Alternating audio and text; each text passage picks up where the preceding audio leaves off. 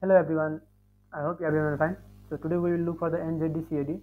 So NZDCAD is moving in the descending channel and making a bullish flag pattern and had been rejected the third point of the resistance trend line. So let me show you.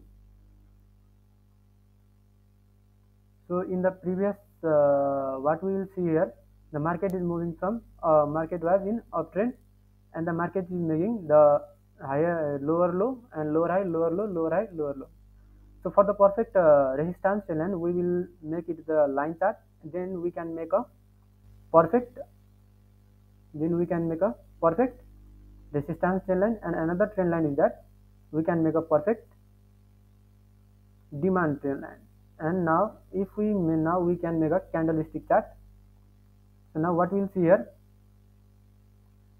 So for the bullish flag pattern, what we see, if the market is coming from the uptrend, market is coming from the uptrend.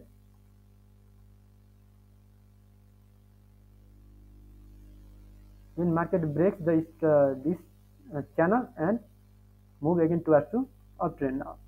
So now what we are seeing here, the market is making the same pattern and making a bullish flag pattern. So now what we will do here, we will mark the some bullish order block where it is forming. If we move into the day chart for the NZDCAD, now we have to look for the resistance level, that means our supply zone. So where are the supply zones? In order to move in continue the uptrend, we have to see the lower high of the channel for the descending, that is the market running the descending channel. So we will firstly mark the lower high point. So these all are the lower high area point, and these one is this one, another one is this one. So these all are the lower high point area, and the previous resistance for the NZDCAD is. So if we make it in order block form, then we can have a great move if the market continues the uptrend. And now slightly the market is running in an uptrend now. So our order block for the bullish order block is the point. This one is the bullish order block, and market has already tossed the bullish order block and has been rejected and continuing the uptrend now. So if we move again into the 4-hour time frame, so what we see here in a 4-hour time frame, the market has break the trend line.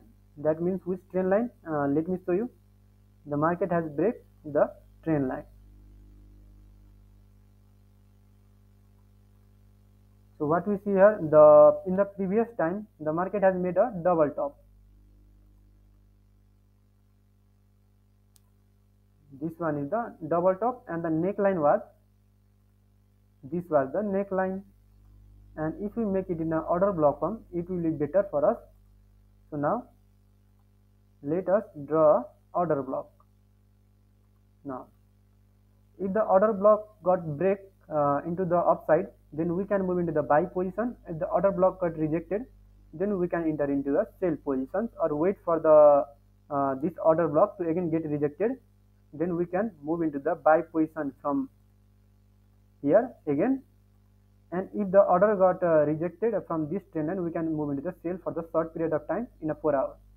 And also for the long trades, we can make a TP1, TP2, TP3 into the downside if it got rejected. So we have to wait for the candle, and the previous support for this trade is, for this NZDCAD is, this one is the order block, and another swing low point is the, this one is the swing low point.